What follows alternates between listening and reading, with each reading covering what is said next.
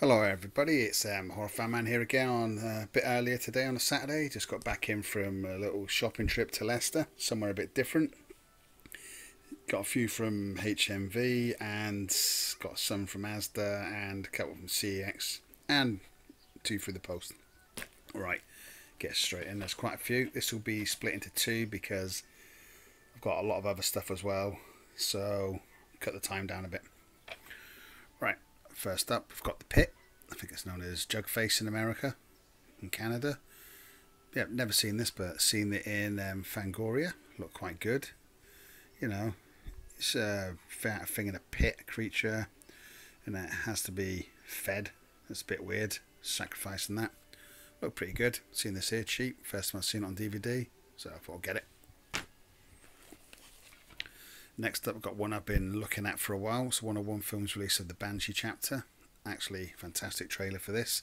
Quite disappointed they didn't put it out on Blu-ray, but yeah, this looks really good. But government research centre, and they do tests and all that, and someone disappears, and they go and investigate what happened. Looks really cool, doesn't it? Lovely cover as well, like that. All right, another Arrow. It's another one of the Roger Corman, Vincent Price ones from, Arrow Video. Actually really like this.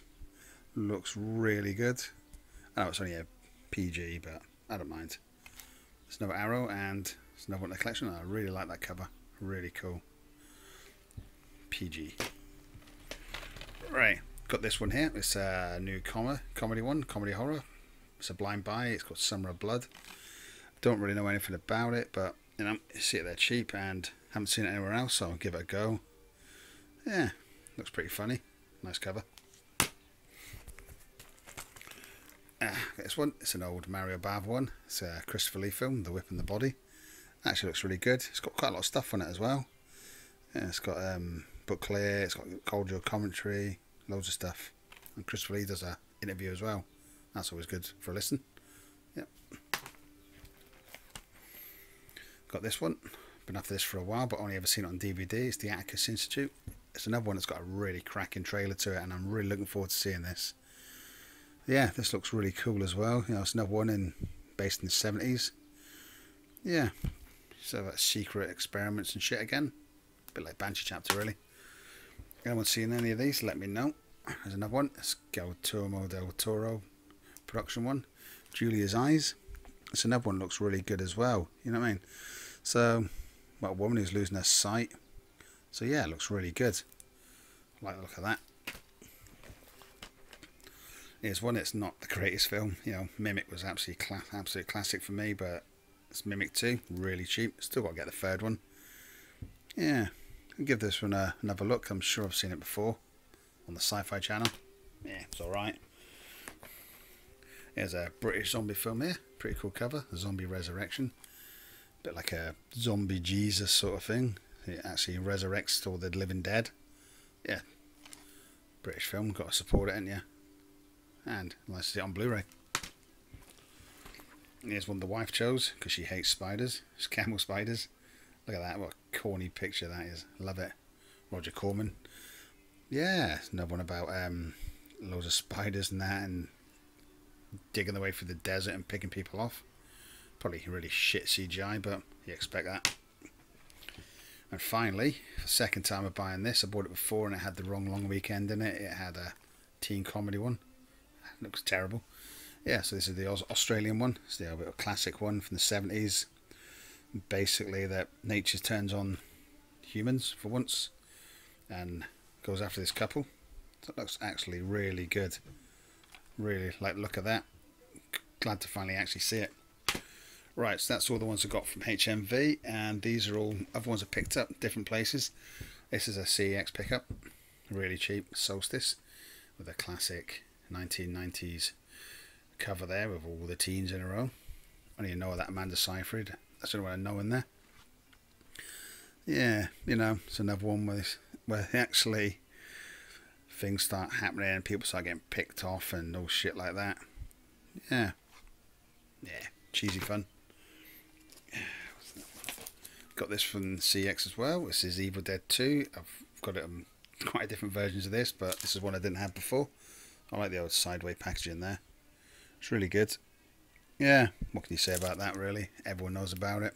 It's a nice release from Momentum. This is an Asda pickup. It's Awakened.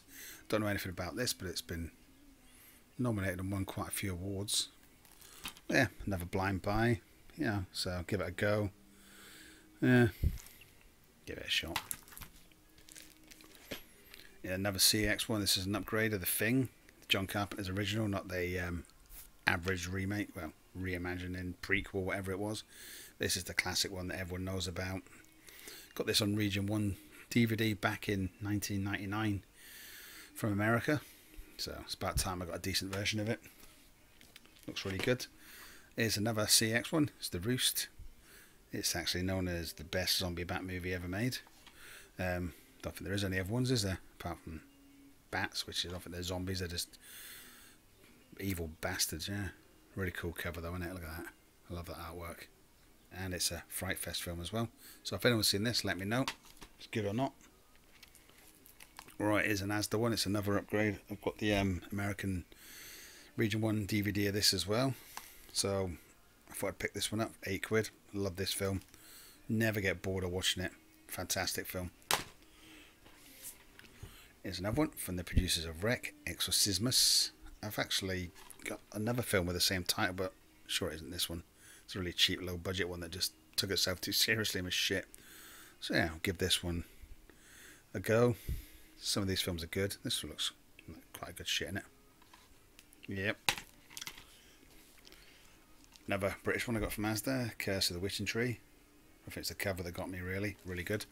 And it's a low budget British film. Yeah. Another haunted house one. Yeah. Some people were hung from the tree or something and that, and it's cursed. Probably them two there. Yeah. That's quite good fun. Here's another of the old Anacondas film. Got the first one. Had it for a long time. I've seen this one. The Hunt for the Blood Orchid. Yeah, not half as good a cast as the original, but you know, that was a great film. Yeah, this will be fun. Big snakes. Yeah. Finally got this one today. I think that's basically all my Shameless ones done now. 40. They've got some new ones coming out. Finally. Seems like 6-7 months since anything's been out.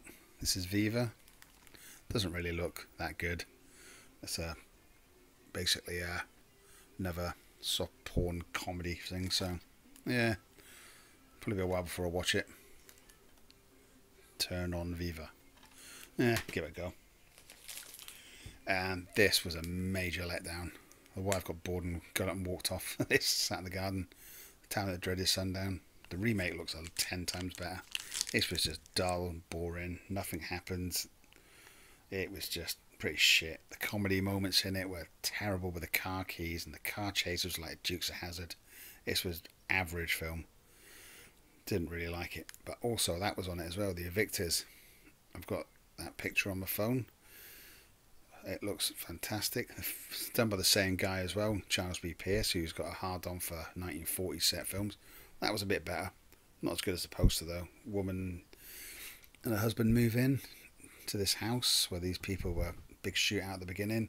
Basically loads of things happen there, and this guy keeps stalking around there, and her husband's away, terrorising the woman. It's better than this. That Town They Dreaded Sundown.